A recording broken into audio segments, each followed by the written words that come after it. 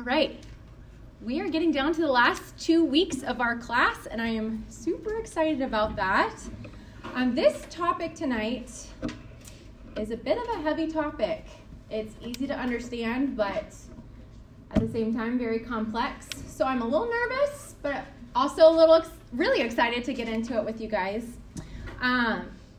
Let's just start out with a word of prayer, and then I would like to ask you what's something that you were challenged by or encouraged by last week's topic on Sola Gratia. Let's go ahead and pray. Dear Father, I just thank you so much for this gift to come together to learn more about you.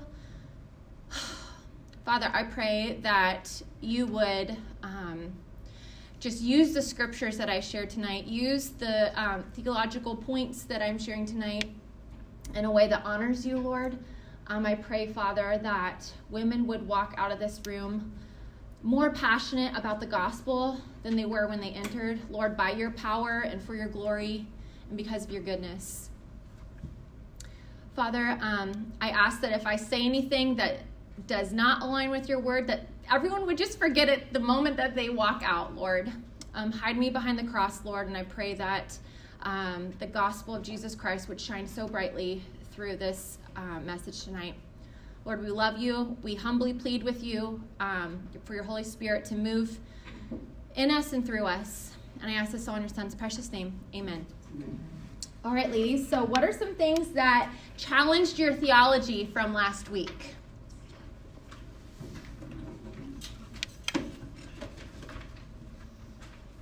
We got a lot to cover, so love to hear. Yes, ma'am. I loved the thought of when we're thinking about obedience, just to think how big God is and how much he has done for me. And so whatever he's asking me to do in the moment is really nothing compared to everything that he's done for me. Amen. That's a wonderful point. What else?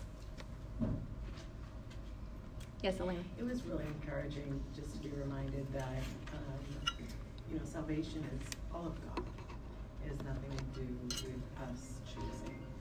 That he is the one who shows us. And we went over Ephesians 1, how, he predestined us before the foundations of the earth, right? He chose us then to believe, salvation wasn't plan B. It was,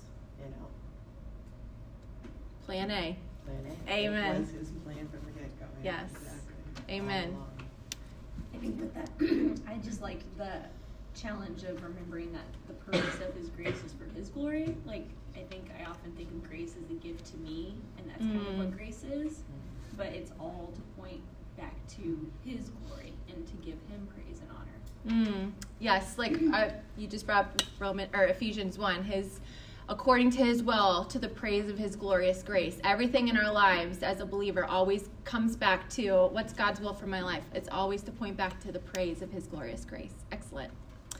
Well, I'm sure you're getting sick of me covering this, but we're going to go over it again because I want us always to just come back to the point of, why are we doing this class? What's the point of taking this? What do I want you to walk away with? Okay, we're trying to equip women to pursue the study of biblical doctrines, to know God as far as he may be known, in order to love him deeper and to serve him more faithfully. And that is what we want to do tonight as we're studying Sola Fide. Believers are saved by faith alone. So question, what does it mean to be self-righteous?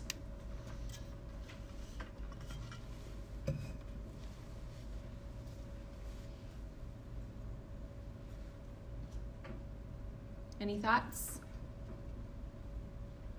What do you think, Shelley? Someone who's prideful, that takes stock in themselves. Absolutely. Yeah, pride is definitely the root of that. Any other thoughts? What does it mean to be self-righteous? Yes, ma'am.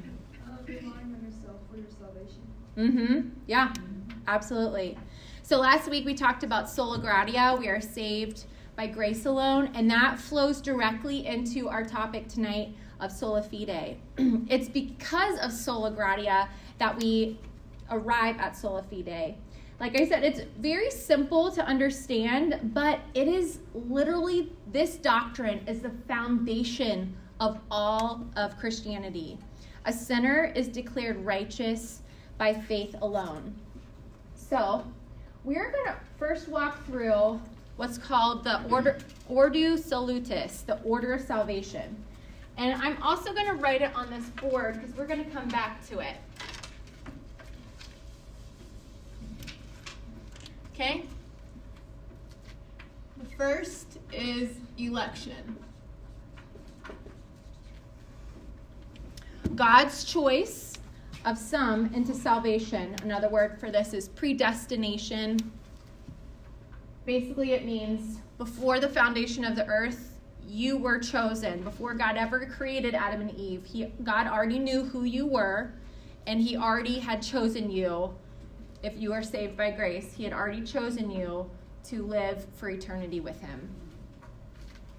Regeneration, the new birth.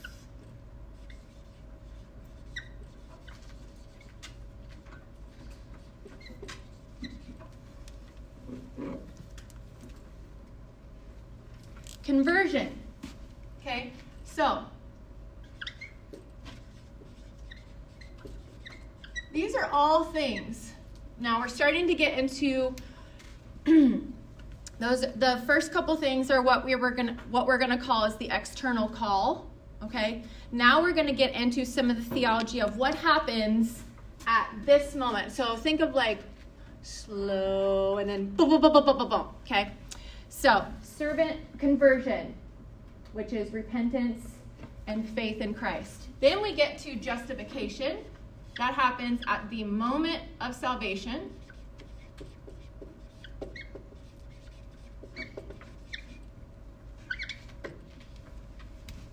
It's the declaration of right legal standing. Then we are adopted.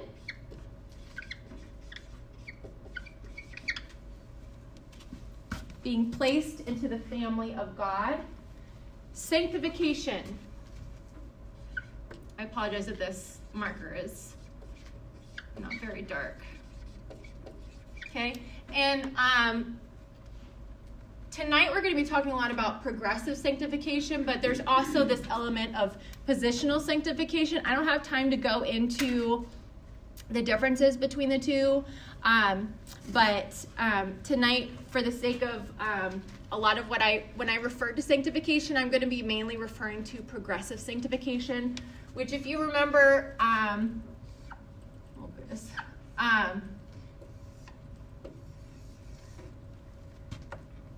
the process of progressive sanctification is that from the moment of salvation, the Lord starts a new work in me. I am regenerated. I'm a new soul.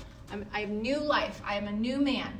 And through this, the Lord is growing me, sanctifying me, which means to cleanse, to purify, until I get to glory. Oh my goodness, this marker is failing more and more.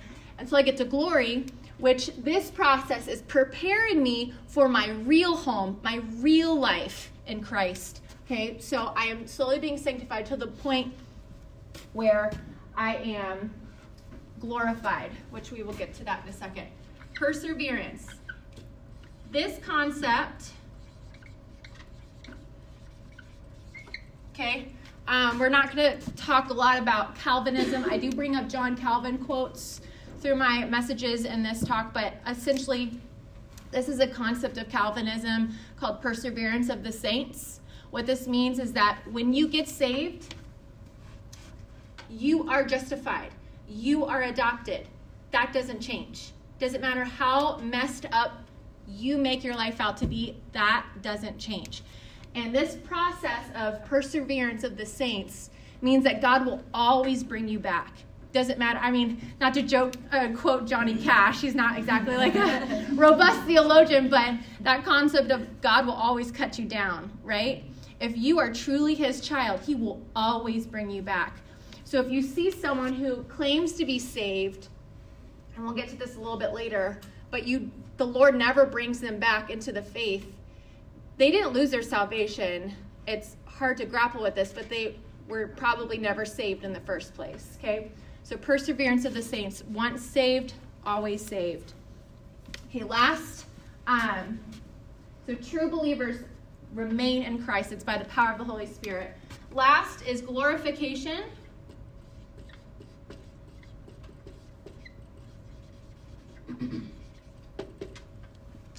Okay, receiving a resurrection body, and that happens when we get to heaven.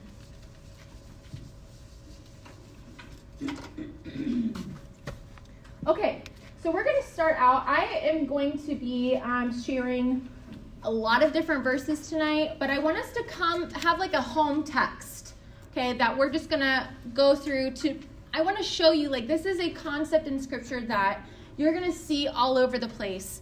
But the biggest, most robust place in Scripture where we can learn about the doctrine of justification is in Romans. So let's turn to Romans 3. We're just going to read it together.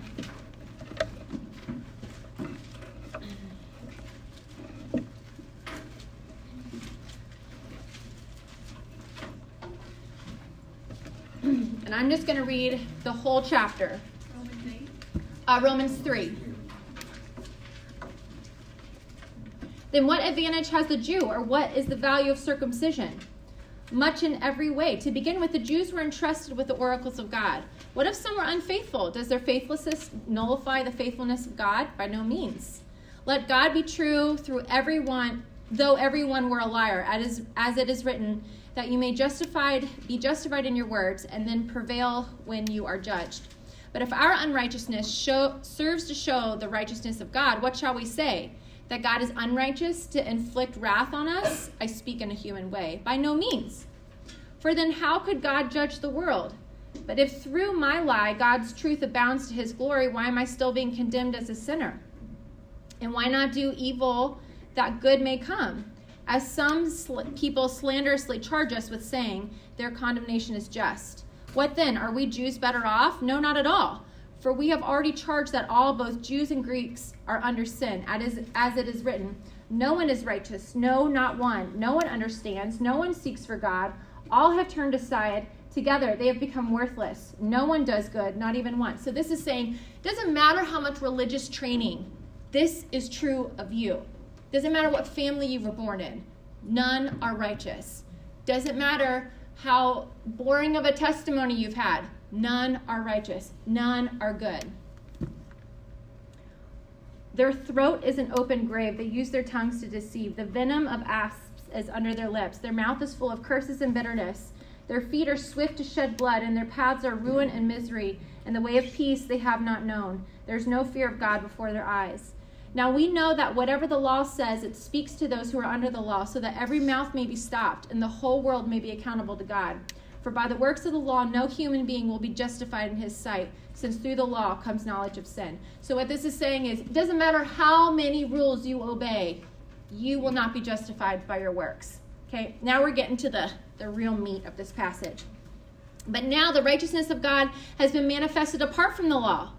Although the law and the prophets bear witness to it, the righteousness of God through faith in Jesus Christ for all who believe. Hallelujah.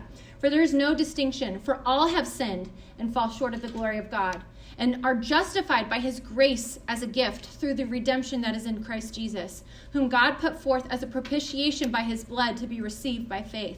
This was to show God's righteousness, because in his divine forbearance he had passed over former sins. It was to show his righteousness at the present time, so that he might be just and the justifier as the one who has faith in Jesus. This is a very important point right here. This is saying you are not just enough to declare yourself, to make that decision on whether you should be counted as righteous or not. We are so wicked that there's no way we are capable of judging ourselves accurately. God is both the just, so the judge, and the justifier of the one who has faith in Jesus. So then what becomes of our boasting? It is exclusive. But what kind of law? By a law of works? No, by the law of faith. This is where Sola Fide comes in. We are justified by faith alone. For we hold that one is justified by faith apart from the works of the law. Or is God the God of Jews only? Is he not the God of Gentiles also? Yes, of Gentiles also. Since God is one, who will justify the circumcised by faith and the uncircumcised through faith? Do we then overthrow the law by this faith? By no means. On the contrary, we uphold the law. Okay, so I'm going to be sharing a lot of different verses, but I also just wanted to take a minute to just have a home text of, this is the biggest chunk of meat in the whole Bible that really breaks down justification. Honestly, really, this class needed to be like a 2-part class where we like walked through that passage, and then the next week I talk about all that I'm going to talk about tonight. I don't have that luxury, so we're just going to read it and we're going to keep moving forward. Okay. So this section is called the definition of justification. So in justification, God provides the answer to mankind's most basic theological and religious question. How can sinners come to be in a right relationship with the holy God of the universe? So question, what is holiness? Set apart. Yep, it means that God is set apart. So why does God's holiness require redemption of sins? If God is love, why didn't he just say, oh, y'all, just come, have a party with me in heaven forever? Because sin can't be in his presence. Yep. Were you going to say something? I was just going to say he's also a just God, so if he doesn't follow his character, he's not going to be true to his character if he just says, hey, all you can come to heaven. Absolutely. Yeah. That is awesome. Any other thoughts? So since God is holy, it means he is perfect. He is righteous. Like we said, he cannot be in the presence of sin. So God requires a perfect righteousness in order to bring someone into his presence. So let's talk about God's character first. Like I just said, God is perfectly righteous. Matthew 5:48 says, you therefore must be perfect as your heavenly Father is perfect. By the way, this verse totally destroys every argument of someone that says, oh, I'm a perfectionist. It's like, well, good. That's a good thing because God calls you to be a perfectionist. Right? Shots fired. Right? If you struggle with perfectionism, you need to break that down a little bit more because Jesus actually does call you to be a perfectionist. We're going to talk a little bit more about that. The concept of that, though, is that you don't have to earn your way. We're not perfect. We don't strive for perfection because that's what earns God's love. Right? We'll talk about that a little bit later. But it always makes me laugh when someone says, oh, I struggle with perfectionism. I'm like, that's not your struggle, sweetie. Okay. God is light, and in him is no darkness at all. He is entirely holy, free from any moral defect or impurity. 1 John 1:5. This is the message we have heard from him and proclaim to you, that God is light, and in him is no darkness at all. All mankind has sinned against God, and thus falls short of that holy standard. Romans 3:23. For all have sinned and fall short of the glory of God. All have broken his law and have thus incurred the penalty for their crimes, which is death and condemnation. So we see that in Romans 5:16. And the free gift is not like the result of that one man's sin. For the judgment following one trespass brought condemnation. So what is that talking about right here? What's the one man's sin? Adam. Which is really interesting. Like, Adam didn't sin first. But like, throughout all of the rest of the Bible, that's who the pressure gets put on. Another topic for another time. Okay. The free gift is not like the result of Adam's sin. For the judgment following Adam's trespasses brought condemnation. But the free gift following many trespasses brought justification. So what this is basically saying is that there is a new Adam who, instead of listening to the serpent, crushed him on the head. Romans 6:23, for the wages of sin is death, but the free gift of God is eternal life in Christ Jesus our Lord.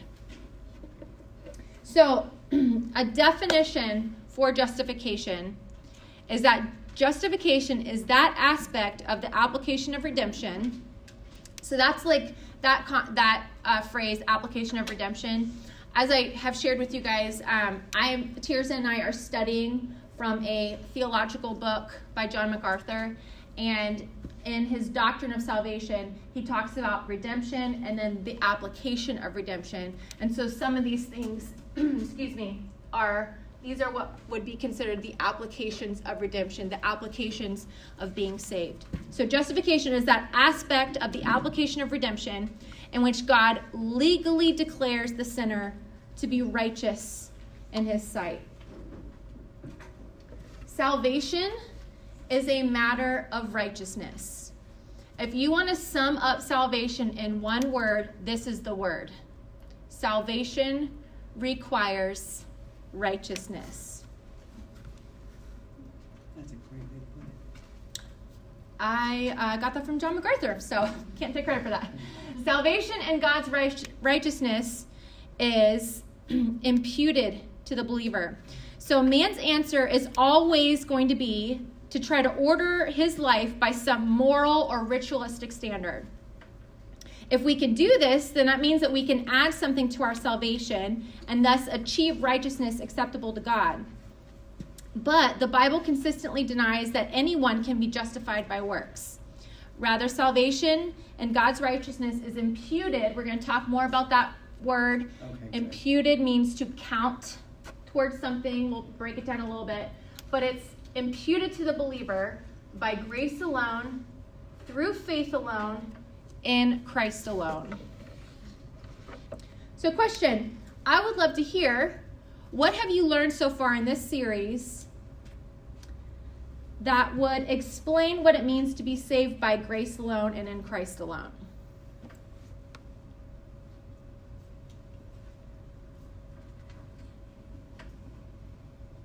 So, like, how would you describe that to someone who's like, sola gratia? What does that mean? Solus Christus. It's all Jesus and none of me. Mm-hmm. Yep. On the basis of what merit am I receiving these gifts? It's not by works, it's by grace, right? I'm not the one who's getting the glory. It's all because of Christ. It's in Christ and through Christ and because of Christ. So Romans, I talked a little bit, we read through Romans 3. Let me open back up to it. Well, I'm just going to, for sake of time.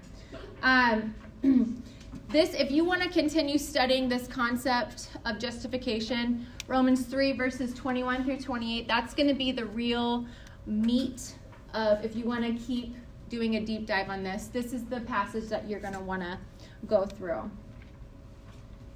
Okay, there have been, since the beginning of time, only 2 religions.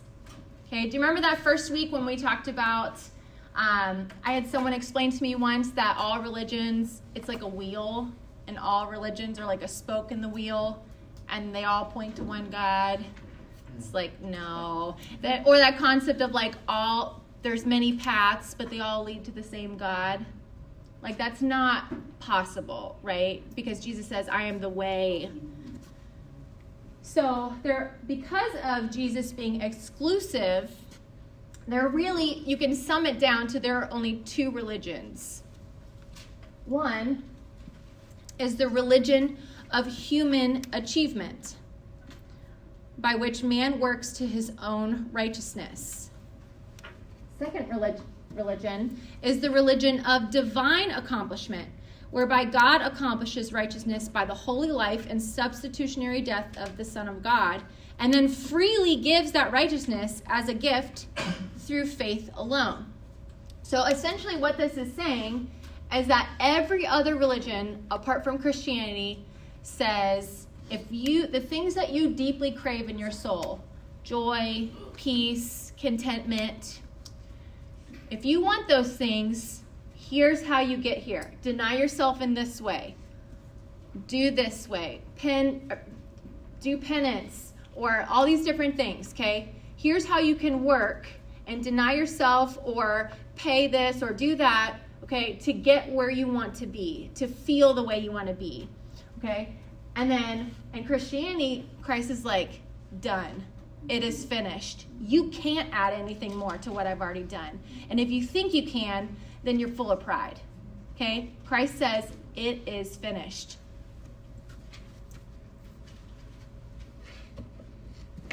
Okay, the nature of justification. It is a legal declaration.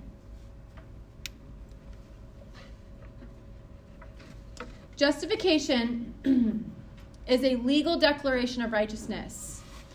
It is not an actual infusion of righteousness. Okay, so let me say that again. It's a legal declaration of righteousness.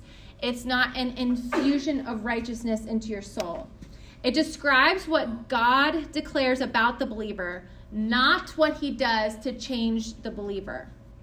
In fact, justification by itself has no actual change whatsoever in the sinner's nature or character. So I'm going to give 2 examples to kind of flesh that out, okay? So again, what we're saying is that we need to differentiate between this concept and this concept. Okay.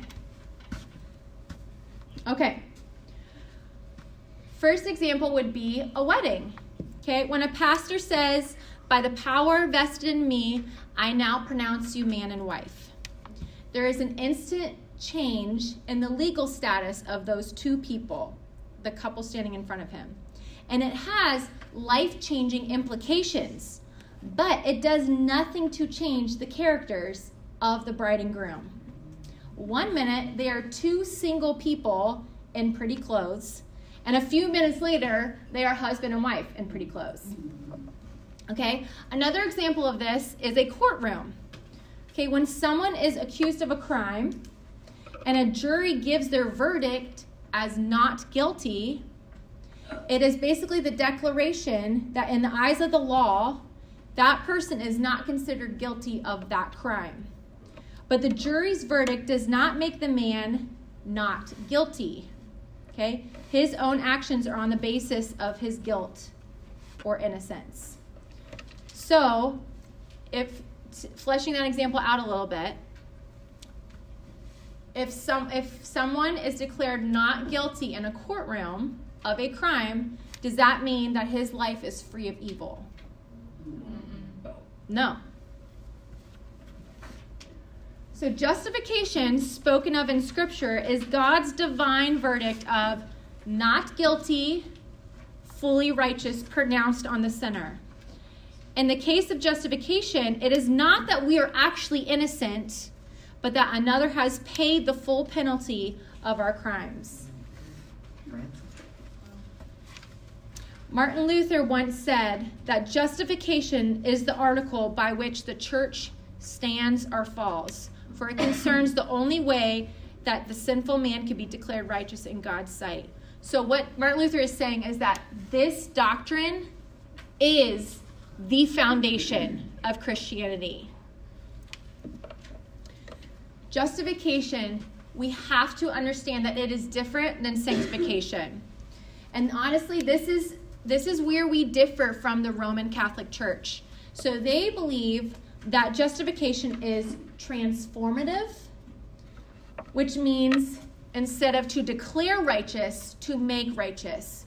And to my understanding, I'm not a scholar on this topic, but to my understanding, the way they got there is that we are basing it on the original Greek text, and they are basing it upon a Latin text, which does mean to make righteous, but that is not an accurate translation. So what they believe is that at the moment of conversion, someone is fully sanctified. But what's the problem with that? Does anyone see a problem with that? What do you do with that?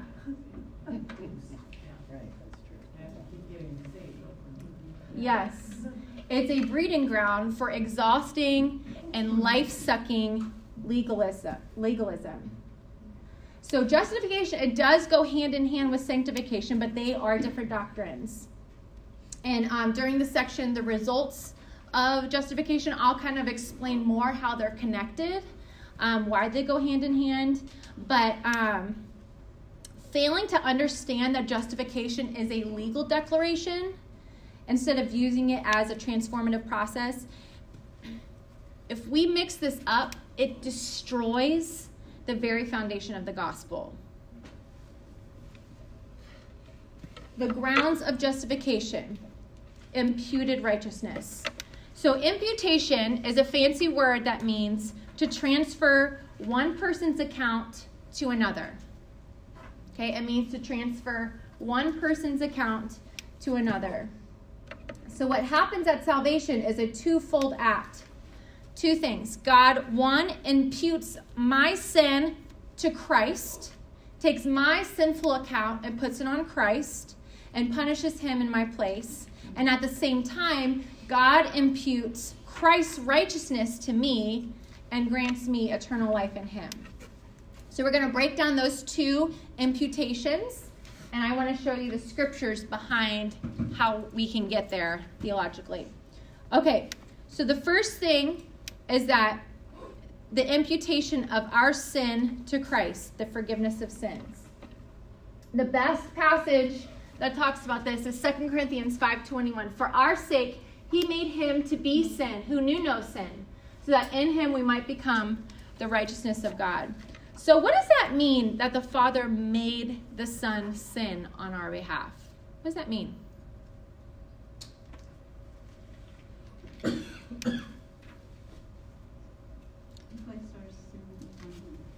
Mm-hmm.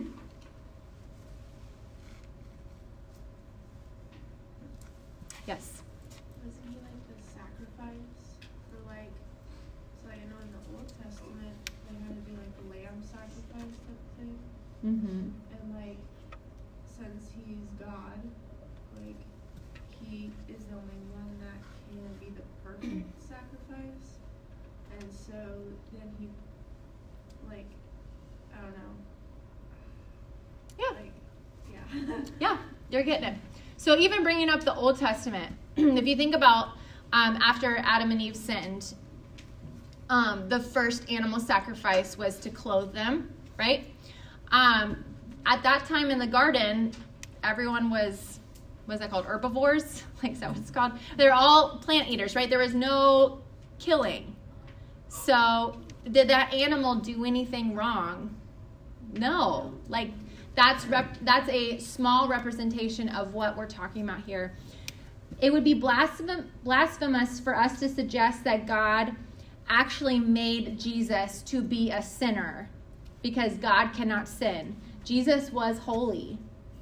Instead, the Father judicially declared Christ to have committed the sins of those for whom he was giving himself as a substitute. Just like our legal declaration of not guilty doesn't actually mean that we are sinless, so Jesus' declaration of guilty does not mean that he actually sinned. Just treated him like Yep, that. it's the lens, what the legal declaration of what God's accounting us for.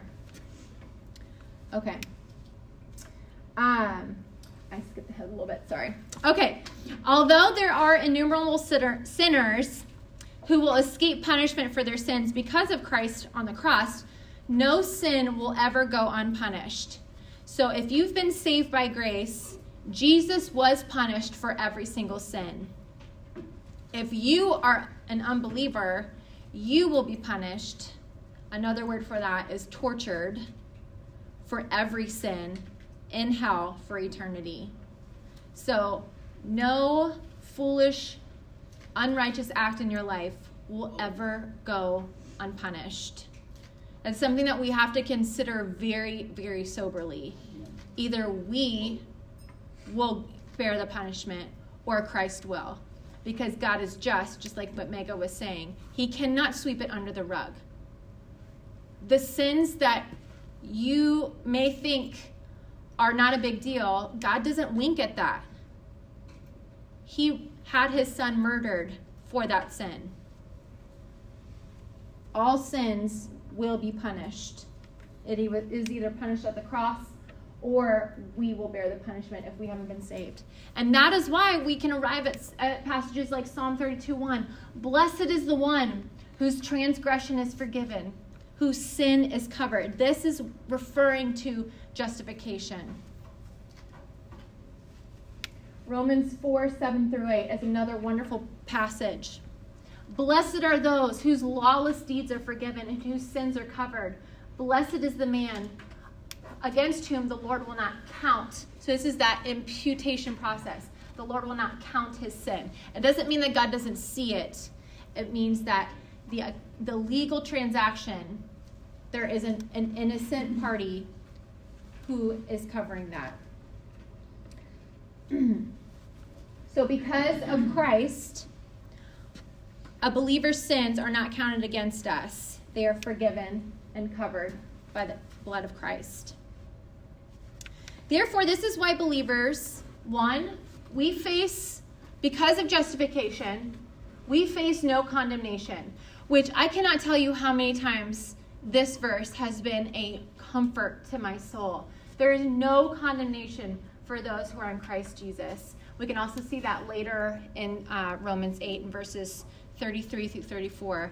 What this means is that if you have sin in your life that you are embarrassed about, the devil wants you to try to cover it up and pretend it didn't happen. But God says, no.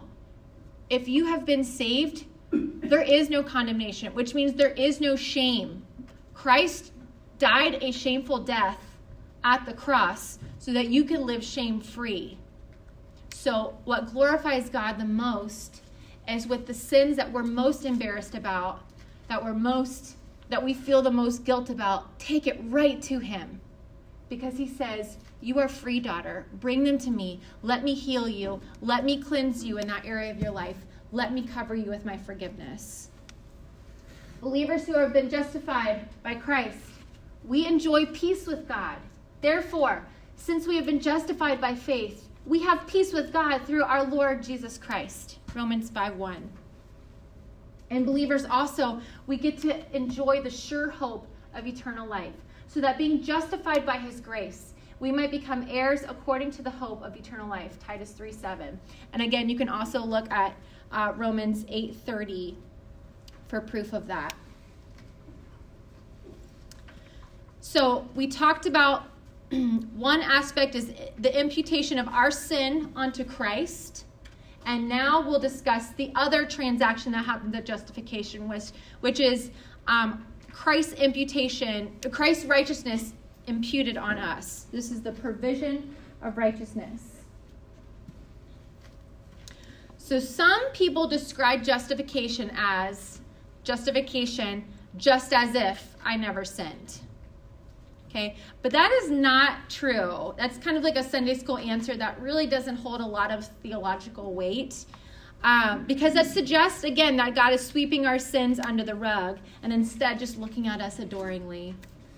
Okay, salvation is not a matter of sinlessness or innocence, but it is a matter of righteousness. Okay, so again, we're seeing this concept of like God demands perfection from us. For I tell you, unless your righteousness exceeds that of the scribes and the Pharisees. So this was the religious elite. So unless your righteousness, your ability to understand God's law and obey God's law far exceeds the religious scribes and Pharisees, you will never enter the kingdom of God. You therefore must be perfect as your heavenly Father is perfect. There is a standard that the more you understand the standard, the more you should see I fall short all the time. So not only does God require us to be sinless, he requires us to be perfect, righteous, and holy. So because we do not live lives of perfect righteousness, we don't walk out our obedience to God in all things, we don't love him with all of our heart, soul, mind, and strength, we don't love our neighbors as ourselves, that means if we are to be saved, our substitute must not only pay our penalty by absorbing the wrath of God against our sin, but must also obey all the positive demands of the law that were required of us. Romans 4:4-5 says, "Now to the one who works, his wages are not counted as a gift, but as his due. And to the one who does not work, but believes in him who justifies the ungodly, his faith is counted as unrighteous." So, okay, I know we're throwing out like a lot of theological terms here, but what are some ways, as we're talking about this doctrine of justification, what are some ways that you can fight sin and temptation with the doctrine of justification?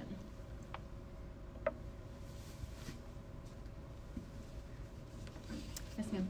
You can declare scripture. Mm-hmm. So say when you're in a situation where you're choosing to sin or not, you can say scripture, and that will help protect you from the enemy, as well as put your eyes on the Lord. Yes. Excellent. What else? How does the doctrine of justification help? How can it help you fight sin? Yes, ma'am. You can repent, and just have the spirit of repentance. I mean, we all sin, and we need to have a short account. Just quick to repent. Yeah, excellent. Any other thoughts? Yes, ma'am. You might consider that God had his son murdered for that sin, to try to not be tempted to sin or avoid that sin. Yes, excellent. I was thinking twofold. There's that side of it, that the sin that I'm committing the price has been paid. Then the flip side of that is the price has been paid. I don't have to live in condemnation or shame, like you said, because it has been paid. So there's the dichotomy of the gravity of my sin, but yet the gravity of my sin that has already been paid, and I can live in freedom. Excellent, excellent. So I appreciate that you brought up scripture. During a really hard season in my life, I really cling to Psalm 34, which over and over it says, "The righteous cry out, and the Lord hears him and delivers him." Right? That's a really beautiful psalm for someone who's suffering. And as I was reading that literally multiple times a day, over and over and over again, I realized, when it says the righteous cry out, it doesn't matter if I've had a horrible week. It's Christ's righteousness. That's what that's talking about. There are many promises in Scripture that talk about, especially throughout the Psalms, that talk about beautiful passages for the righteous. So if you've had a week where you're like, man, I don't even want to tell people I'm a Christian. I'm so messed up. I've just jacked it up, okay? We don't approach the promises of God with looking back on, how has my week been? Do I deserve that? Absolutely not. The answer is always going to be no. If you come to that question and think, yeah, it's been all right. You got to repent more than you even realize. But when you realize I'm covered by Christ's righteousness, that means all of the promises in Scripture come alive to me. It doesn't matter how I've acted this week. What matters is what I'm going to do about it. Okay? That should cause me to run to God's arms as quickly as possible with a heart that wants to worship him. I will tell you, for me personally, that concept on Sunday mornings, okay, when I come to worship, there are some weeks where I'm like, especially just getting kids ready for church by myself, and I already struggle with impatience. There are times where I am driving to church and I'm thinking, oh, I don't even deserve to go into worship, which is totally prideful because it shows how I'm thinking on the opposite weeks where I'm not having some issues, if we're being honest. But I can come to worship and know that I'm allowed to worship God freely because God's looking at me through the lens of Christ's righteousness. So what that means is when I'm convicted of sin on my way to church, I make it right with God, I make it right with my kids, or whatever needs to happen. And then God's like, come daughter, come worship me. Let me fill you up with myself. Another way that honestly, the doctrine of justification is really important to me as I fight sin. Something that I will commonly ask myself is, Alexandra, what are you finding your justification in right now? Just a really silly example that is a bigger deal to me than it should be is my house, like a clean house. To me, like, I frequently am tempted to find justification, like God's approval, through how picked up my house is. I know that sounds so silly, but literally that's how I counsel myself. Is, Alexander, you are finding your justification and wanting to have a tidy house right now. You foolish girl. Repent. Okay, I also, I have mentioned, I came to Vision of Hope for an eating disorder, and that is commonly one way that when I graduate from VOH, one way that I commonly counseled myself is, am I trying to find my justification in a perfect body, or how I control my diet? I think there are lots of ways that we are tempted to be works-based. Okay, so that's really what I'm talking about is, what do I think I need to do to earn God's love and his approval in my life? Okay, so that means if you're having a week where you're like, man, I really wasn't in God's word a lot this week, kind of messed up in that, God probably is not feeling super tight with me. No. That's not justification, okay? That's not justification. Yes, if you have messed up and you need to ask his forgiveness, do that. But God, once you have been converted and you have received new life, God's justification is 100% of the time 100% full. Okay. If you would like to talk about that more with me, please email me, because that concept is really important to me in my life. And I think if you are tempted with any form of legalism, this doctrine of justification is super helpful to study and to help with fighting with temptation. Okay, the means of justification is through faith alone. This is Sola Fide. So, Sola Fide permeates all of Jesus' gospel preaching. And so, just to give an example, Jesus frequently said, your faith has made you well. It literally, I put all these different references. He literally says that exact phrase over and over again. Your faith has made you well. He doesn't say, hey, you were really great this week, and that has made you well. Oh, I saw some people writing those down. I'll let you. Sorry.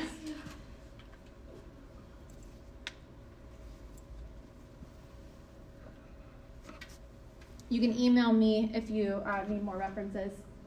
Faith in Christ is not the grounds of the believer's righteousness, but it is the instrument through which we receive Christ's righteousness. And a great example of this is the thief on the cross.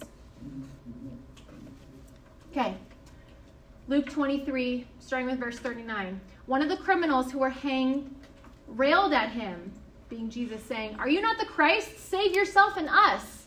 But the other rebuked him, saying, do you not fear God, since you are under the same sentence of condemnation?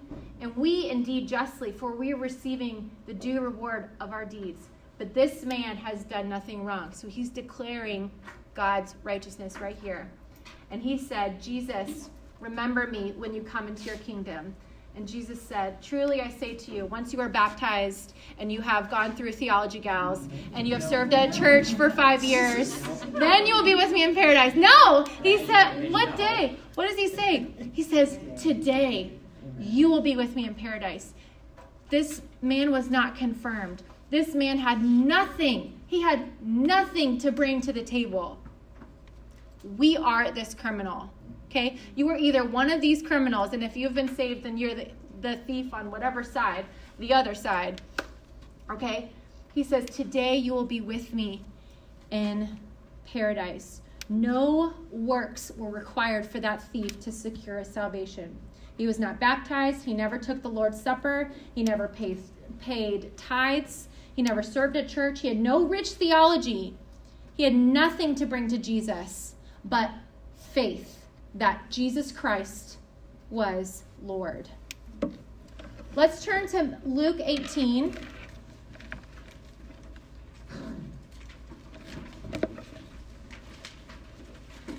Starting in verse 9.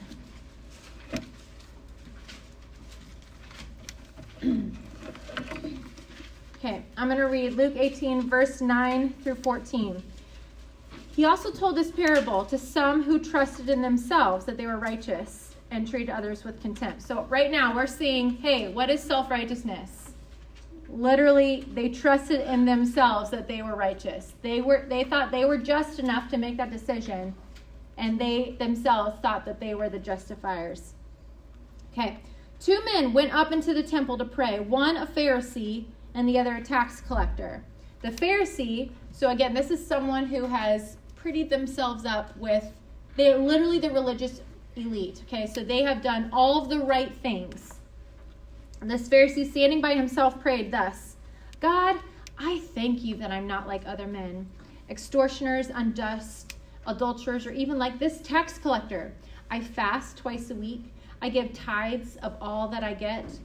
But the tax collector, standing far off, would not even lift his eyes up to heaven, but beat his breast, saying, God, be merciful to me, a sinner. I tell you, this man went down to his house justified rather than the other.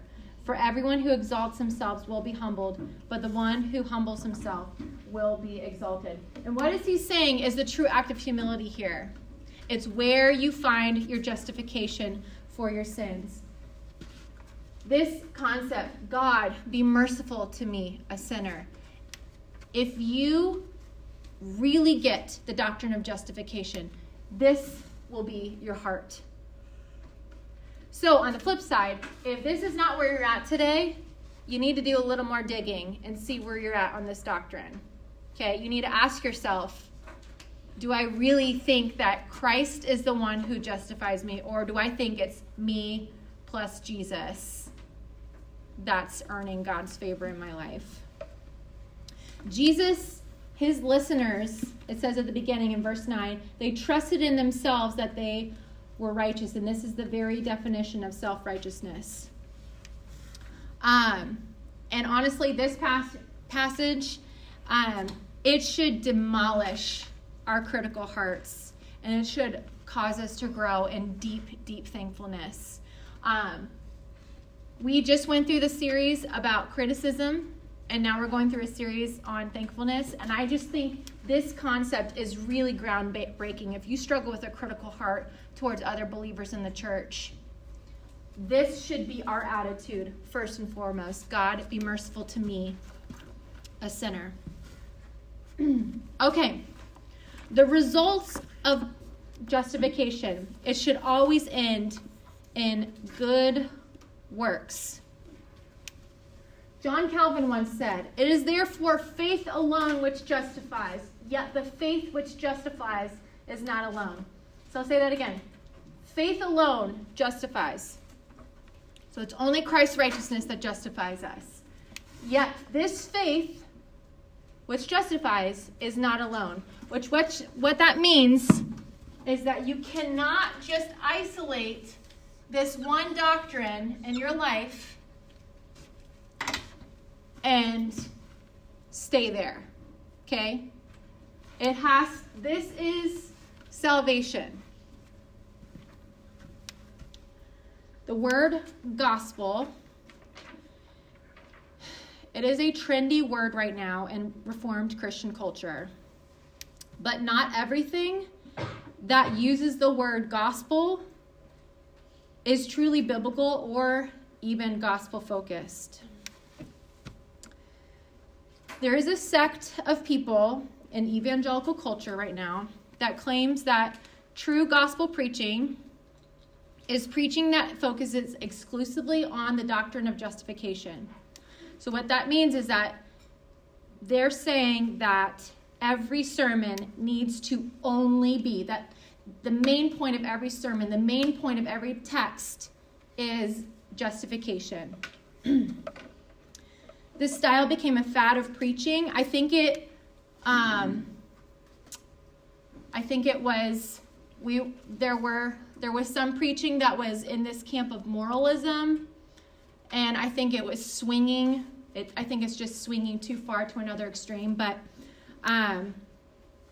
this style of preaching became a fad within the last 10 years due to a certain evangelical pastor's growing popularity, which this guy is actually, he's really great, and his preaching is really sound. But the majority of his sermons usually come back to the doctrine of justification as being the main point of his passages. And it's not heretical. I actually agree with the hermeneutic of that, but it's his style of preaching for his church. What's concerning is that there's a growing sect of evangelicals in Christian culture who are saying that this style of preaching, that every sermon has to only be about justification, is the only way to preach a sermon. So what this means is that the biggest point of every sermon has to focus on how much God loves you.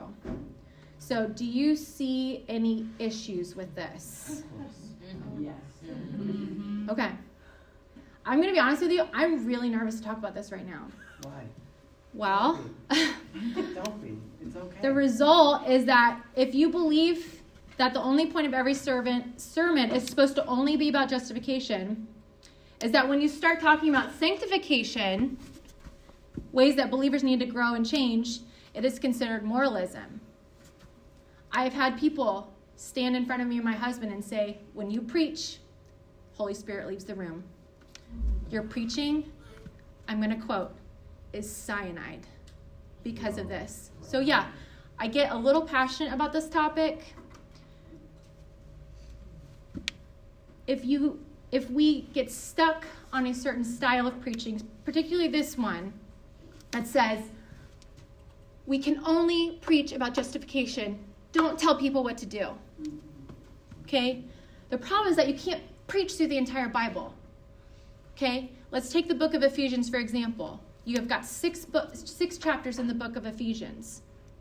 If you're a legalist or a moralist, your temptation may just be to read chapters 4 through 6. Hey, give me rules. I'll follow rules, right? I honestly, that's where I'm tempted. I'm like, just show me the rules, God. I'll figure out how to obey the rules better, okay? That's just my heart, okay? Justification has to be the base of all that we do. That's why Ephesians 1 through 3 starts with Ephesians 1 through 3. It's the gospel indicatives. It talks about who you are in Christ.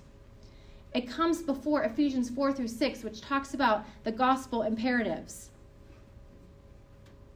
Even looking at the 10 Commandments, God gave his covenant to the Israelites right before giving them those commandments. Relationship has to precede commands. But if you stay there and you don't ever talk about the effects of justification, then you may have the richest theology about what happened at the moment of salvation, but you may have a tongue that is an instrument of hell, or a heart that is deeply bitter and defiling many.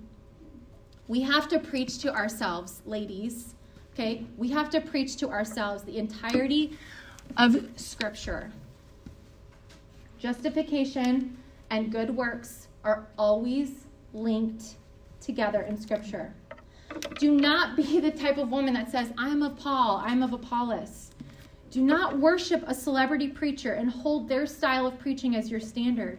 Worship Jesus Christ. Truth needs to be your standard. Do not be a woman that judges everything off of what is currently trending in Christian culture. Be a woman of the Word. True gospel-focused preaching puts Christ's righteousness as the base of all that we are and still challenges the sheep to follow the shepherd in holiness. And teaching others how to obey King Jesus is love. It is not moralism. Faith, so I'm going to use air quotes here. The faith of professing Christians who fail to make progress in practical holiness, continuing to walk in patterns of unrighteousness, is no true and saving faith at all. The Bible has some pretty strong language about this. The Bible calls it dead faith. James 2:17 and 26 says, so also faith by itself, if it does not have works, it is dead. For as the body apart from the spirit is dead, so also faith apart from works is dead. It's called it demonic faith. You believe that God is one, and you do well. Even the demons believe, and they shudder. The Bible says it's useless faith. Do you want to be shown, you foolish person, that faith apart from works is useless? So this faith marks them out as those who address Jesus as Lord, but whom he will not address as his children, which I think this is the most chilling passage in all of Scripture. And then will I declare to them, I never knew you. Depart from me, you workers of lawlessness. I appreciate so much, as I was reading through Tirsa's notes from last week, that she covered this. So often we want to just stop with Ephesians 2:8 and 9. We don't want to go to verse 10. For by grace you have been saved through faith. And this is not your own doing. It is the gift of God. It is not the result of works, so that no one may boast. So we're talking about justification. For we are his workmanship. This means, what are you saved for?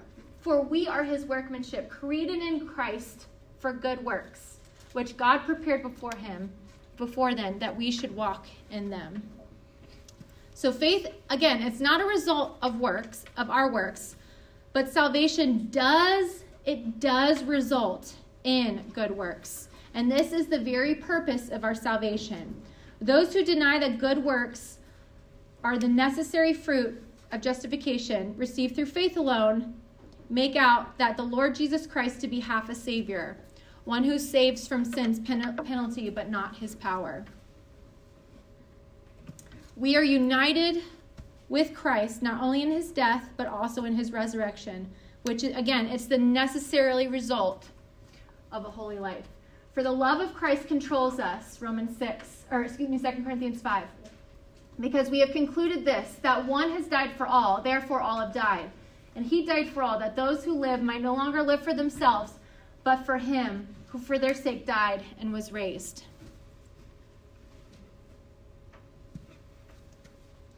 Therefore, while it is faith alone that saves, the faith that saves is never alone. It should always be accompanied by the fruit of righteousness. And it is wrought by the Holy Spirit of the life in the believer. Okay? Yep, sorry. Okay. So, it will always be accompanied by the fruit of righteousness. Philippians 1:11, filled with the fruit of righteousness that comes through Jesus Christ to the glory and praise of God. John 15:8 says, but by this my Father is glorified, that you bear much fruit, and so prove to be my disciples. So, in conclusion, the righteousness of Christ is applied to believers at the moment of salvation by Christ. By one, he died to provide the forgiveness of sins. And two, Christ walked in perfect obedience to his Father in order to provide the righteousness required for fellowship with God. So by grace alone, God imputes our sin to Christ for him to bear our punishment, and he imputes Christ's righteousness to us so that we might stand before him in perfect holiness.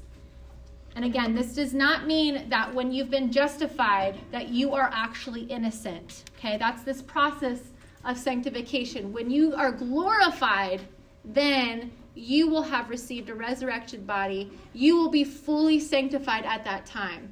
At the moment of justification, you are not fully glorified yet. The imputation process is through faith alone. It is not by works. But the works are the evidence that true and saving faith has happened in a believer's heart. This doctrine goes straight to the heart of the gospel, and it is the foundation of John 3:16 and Romans 8:1. We are not justified by our works, but a work that has already been accomplished. Does anyone have any questions? think I was a little nervous to talk about some of that, so I was like, flow through that quickly. Yeah. Actually, your definition that you start out with theology guns. The whole point is of studying is to know him more, so that we love him more, so that we serve him more. And that's justification and sanctification's kind of summarized. It's when we realize what he's done and we are justified, that relationship is restored. What we were created to do is reflect his glory. And when I love someone, that's my motivation. I love my husband, so I do things out of love. So the more I know the Lord through his word and walking with him, the more I can't help but learn to love him, the more I want to surrender, because I get it, that his ways are so much better than Steph's ways. His fruit is so much better than Steph's fruit, that I learn to trust him and obey, because there really is no other way to be happy in Jesus. I have to trust and obey. And so it sounds like a song. It does. I love music, so, yeah. So it just made me think of that. And Pastor Rob did a sermon on Sunday, so that you guys will get at Faith West. But he talked about how important our perception of God is. And that's all of this, right? If we don't get this right, justification and sanctification, he said, if we think, then we'll either, if we don't come running to him, like you said, we should, in a right perception of justification and sanctification. Otherwise, we'll go to self-sufficiency. Yeah. I can do this, I'll just do it. Or we go to self-pity. Well, you don't understand God. You don't understand my temptations. It's just too hard. You know, and so either of those, we're not trusting who he says he is. We don't know him. And so we have to look at our theology. What are we really, and we have to be in his word to know him. So that's coming in your next one. It's really good. Awesome. Thank you for sharing that. That was so rich. Does anyone have any questions about stuff that we talked about tonight? What was that reference in Titus again? Titus 3:7.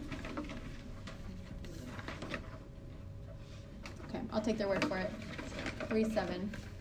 Yes. I have a different set of notes. Under which number? Yeah, which number? Is it on the back page? Yes. Sanctification.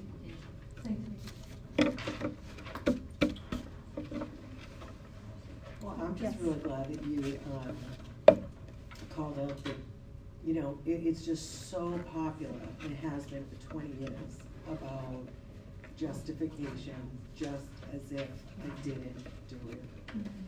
And it's wrong. It is. That is so wrong. So I'm glad that you pointed that out, because most people don't. And I've you know, I still hear people around here saying that all the time. You know, and it's not correct at all. It cheapens the gospel. It does cheapen the gospel. That's a good way to put it. That's right. Yeah. So some announcements. So last week of homework, if you've been doing your homework, I'll email this out tomorrow, but our next memory verse is going to be Hebrews 4:12. Next week is the last week of class. I can't even. I know, I can't even either. Sola Scriptura. Believers are saved according to Scripture alone. Of course, Tirza will be teaching that, and I'm really looking forward to hearing her talk. Another announcement, Theology Gals 2 starts February 22nd. I can't believe I'm already announcing that. The focus on this next series is going to be on the Trinity.